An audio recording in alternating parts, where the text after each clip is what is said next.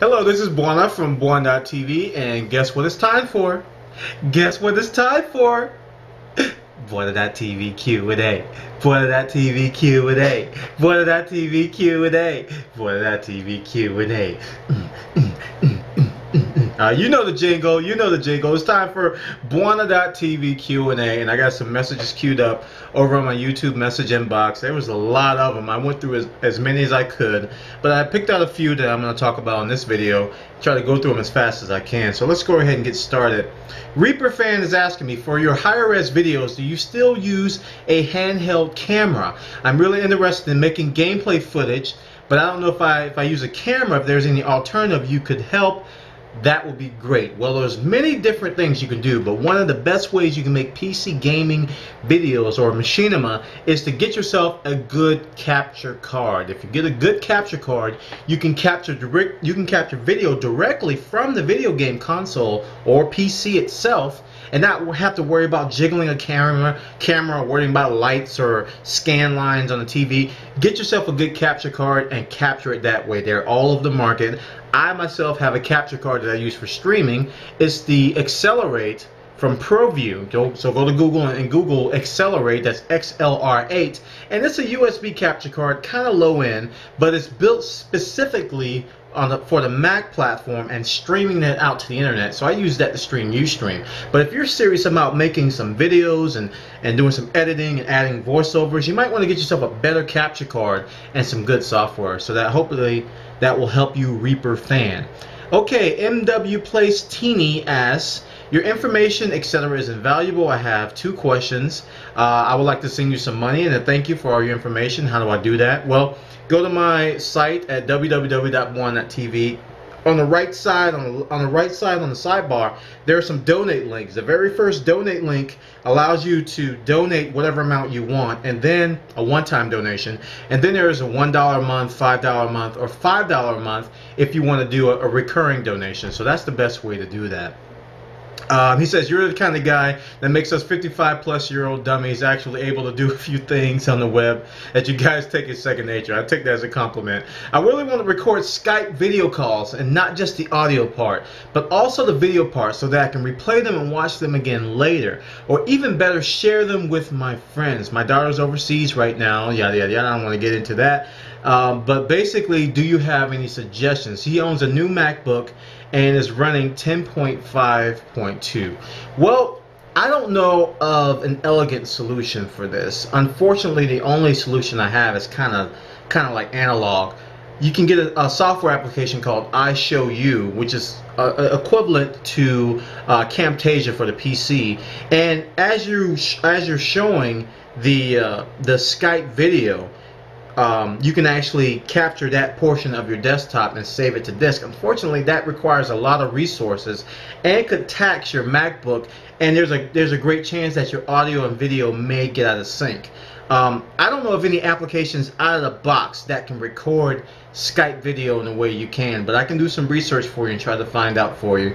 But iShowU is what I use to record my desktop video stuff, and you can record a segment of the screen and actually pipe audio from audio devices, including your system devices and your Skype audio as well, so you can get that direct audio and possibly the video. So it may work for you. iShowU is affordable.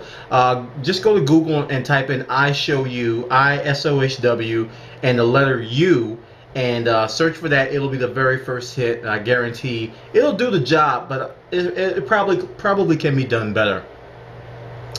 Okay, number 3, DJing with my 1.6 gigahertz and 0.99 of RAM. This is Caliber 44A. He says, I own a Toshiba Equinum A100 with 1.6 gigahertz, whatever.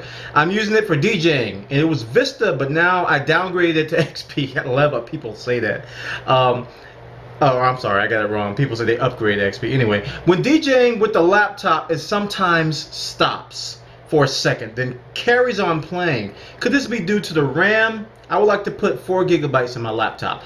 Well, with audio, I found that it's a combination of things. It could be a hard drive issue. If you have a laptop, it may have too slow of a hard drive to keep up with all the audio things you're doing, and it may be buffering, and it may stop and halt things to buffer that data, and it may halt your system. you can add more RAM. There's nothing wrong with adding RAM. RAM is going to help you, but I think your bottleneck may be a combination of your hard drive and your CPU. So you might want to close background running applications. I heard that you said you installed XP, so I'm assuming there's not a lot of software that you don't want on there. You might want to disable antivirus programs and anti-spyware programs which run in the background, scan files, and may inhibit your ability to get a smooth audio playback. So you might want to check that. Look into investing into a 7200 RPM hard drive, or possibly an external hard drive, maybe a FireWire or USB, a 7200 RPM drive. That may be your bottleneck. That's what I'm sensing. All right. So the next one, Stardoll. Where am I at? 5 minutes. I'm halfway there. Stardoll's Stardoll. That's 2 words. How did you get Family Guy on your PS3? Please tell me and add me. And he has this nickname. Well, there is a piece of software out there, and I'm drawing a blank, but there's I think it's called PS3 Video. Oh man, I can't remember. I'll direct email you the link. But there is a piece of software out there which will convert any video to a format to where your PSP and your PS3 will work with it.